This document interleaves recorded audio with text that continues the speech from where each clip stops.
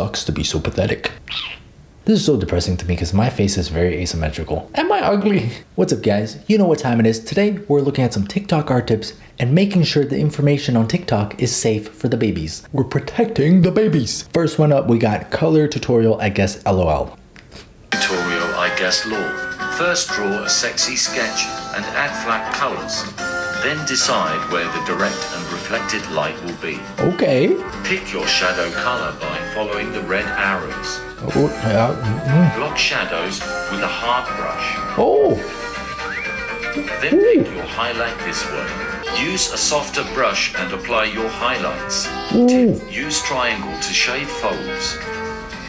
And finally pick the I love triangles for clothing. So good.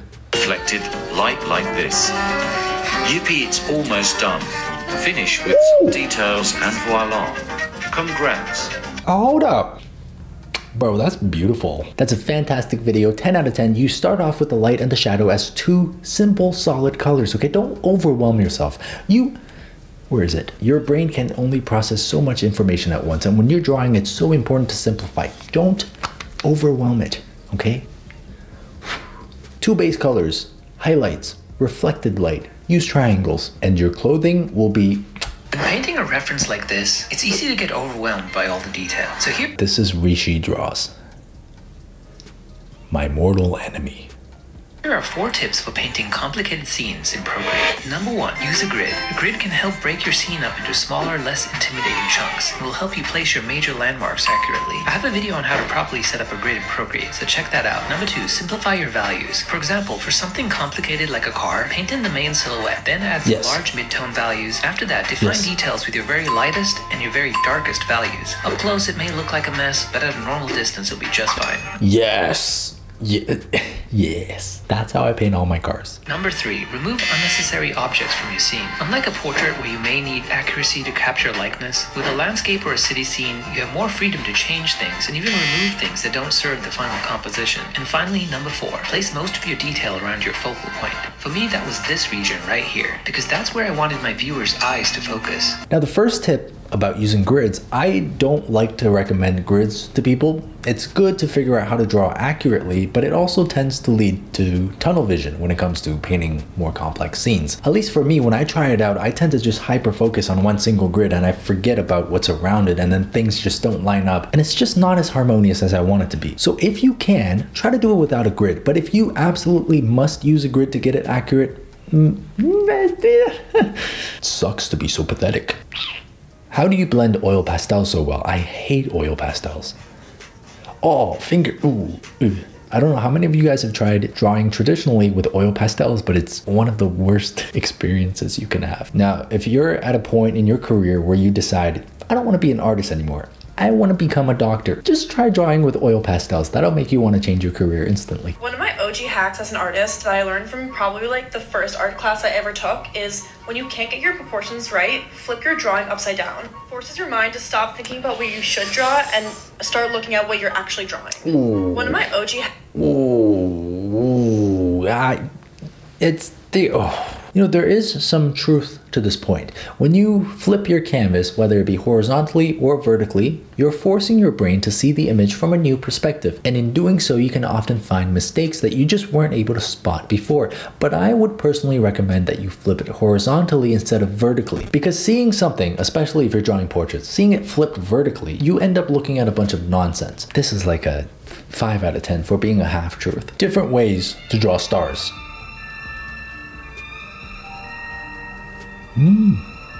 Cute. This is my favorite. Oh, I think you forgot a method. Drawing me. Get it? Cause I'm a star. White art tips don't work. A TikTok art tips video about why art tips don't work, of course. Only on TikTok. Some of these art tip videos require you to have a solid understanding of art fundamentals. True. And having the patience to suck at art for a while. Yes. If you find that some of these videos you watch make no sense, slow them down, study them, Google the keywords, and learn. The most important thing you must do is draw. You cannot learn how to ride a bicycle by watching others do it. So this is very true, very true. Art tips videos won't work if you don't put in the effort to learn. Yup, have patience and you will grow. That's 10 out of 10. Fantastic. Wow. You deserve so much more than you have. Have my like. Now, we are watching TikTok art tips videos. But here's the thing. No matter how many videos we watch, how many tips we consume, it's not going to do anything for you to have this information unless you put it into practice. When you see a video or learn about something that really inspires you, don't be lazy.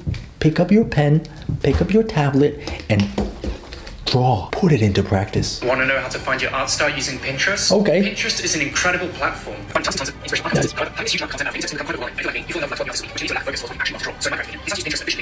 Okay, so here's a word of advice. We're 25 seconds into a TikTok video and you haven't even got to the first tip yet. Gather yourself, breathe, get it together, please. God, 25.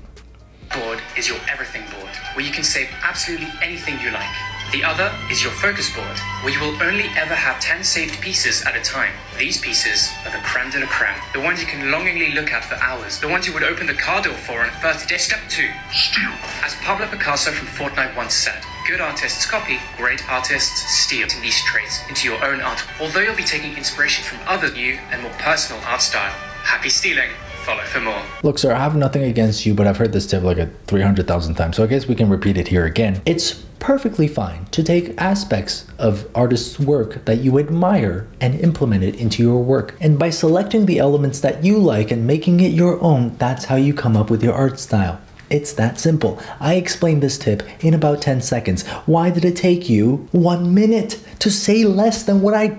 Oh. Today I will teach you how to make any drawing look like a masterpiece and how to translate any image that's in your head onto the paper or canvas. You guys want to know how to do that? It's not by watching a tips video. It's thousands of hours of practice. But you know what? I'm gonna give you a chance. The trick is actually a lot simpler than you'd think. But before we start, let me just get the canvas ready. Alright, so... It's simple because it requires work. I did a little bit of drawing off camera, but I feel like just by looking at it, you could kind of just get the gist of what's going on here. Honestly, you probably don't even need a lesson. I mean, as you can see, it's basically just a bunch of organized lines and colors. But today, I will teach you how to make any drawing look like a masterpiece.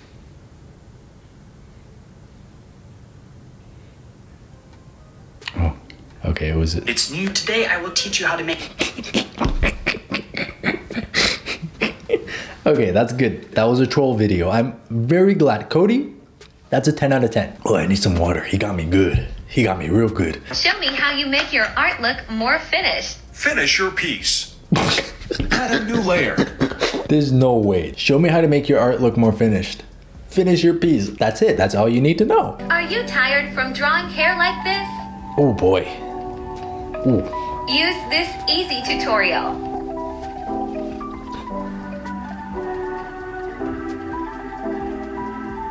Then go to filter and choose the 7th filter on the list. Hold up, this is 500,000 likes?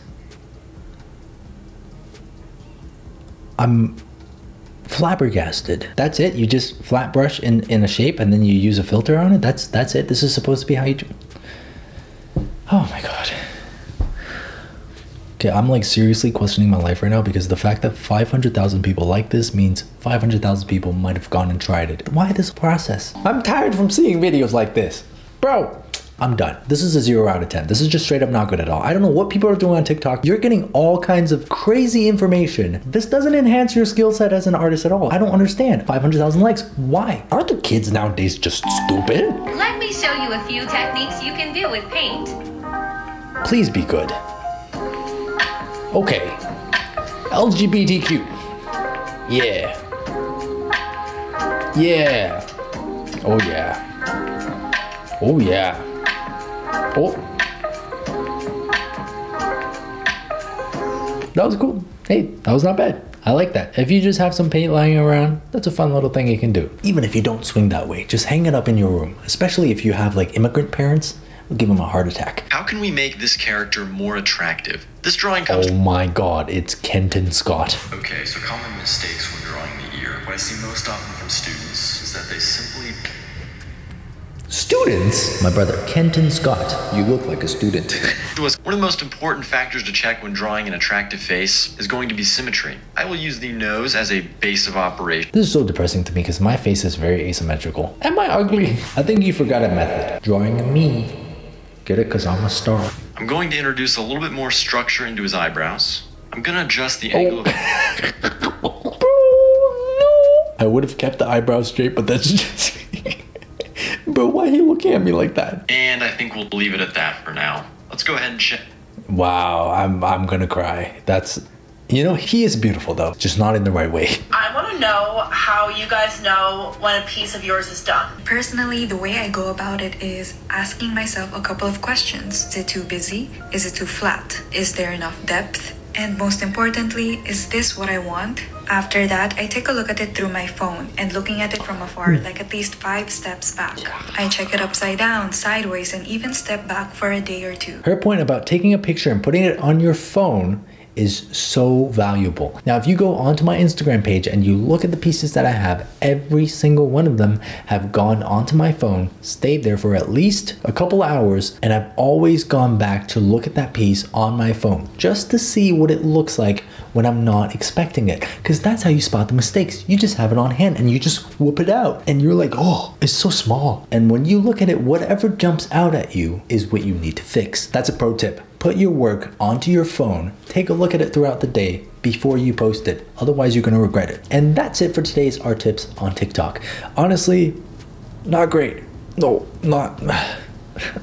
I don't want to do this anymore. But hey, if you guys learned something new, if you were entertained by this video, feel free to subscribe to my channel and check out other videos that I have on TikTok art tips. I mean, I know I joke around and stuff, but a lot of this is very valuable information for younger artists. So hopefully you're taking some of this advice with you. With that being said though, I'll see you guys on the next video. Okay guys, now that all the fake fans are gone, you guys want a story time? So I am looking to get a puppy right now. And I saw this really good one listed on Kijiji, which is like the Canadian eBay. And I was like, hey, I'm interested. So I go over, I meet the puppy. I'm like, this is great. And I tell the lady, I'm interested in this puppy. And at first she's like, this puppy had a bad experience in its previous home and she had to take it back. So it's stressed and anxious and it should go with a little brother. And I was like, no, I can only have one dog right now. And that is the most responsible thing for me to do. And she's like, oh, I need to think about it. And I was like, I work from home.